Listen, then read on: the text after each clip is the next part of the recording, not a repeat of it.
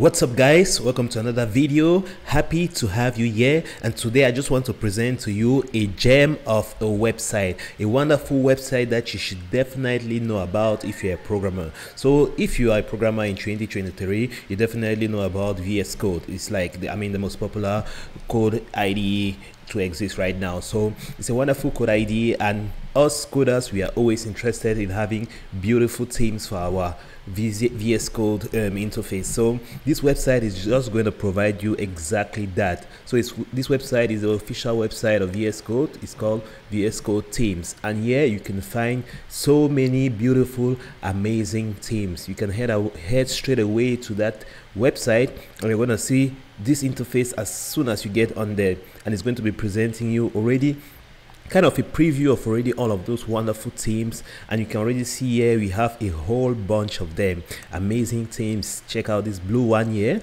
which is very light. Check out all these material designed themes which are going to be soft on your eyes. So definitely I'm sure you can find the exact theme you need here if you're a programmer. So there are a lot of dark themes. You can choose the mode you want to be in. If you prefer light themes, you can go for that. If you prefer dark themes, you can go for that. So you're going to select this option up here.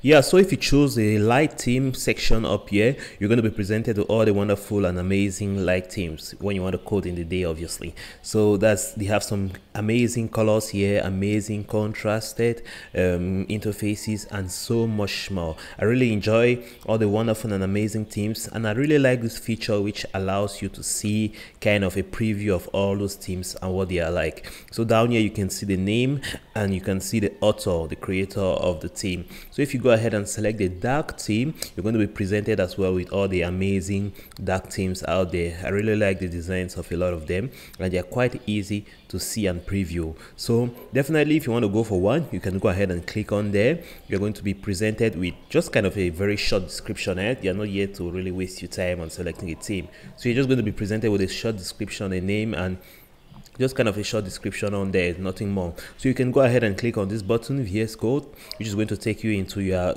IDE where you can install that directly. Or if you want to kind of have a preview of what this theme is going to look like, you can go ahead and open it on VS Code for the web, and that's going to show you directly what it's going to look like before you download it on your local version of the software. So there are a lot of themes out here. I really enjoy them. Like IU is kind of an amazing one, and it has multiple themes on there. So let's kind of check out what IU is going to look like. So if you go ahead and click on VS Code for the web, you're going to have this appear. So VS Code is going to appear directly in your browser, and so this is what the IO theme looks like. Isn't this amazing?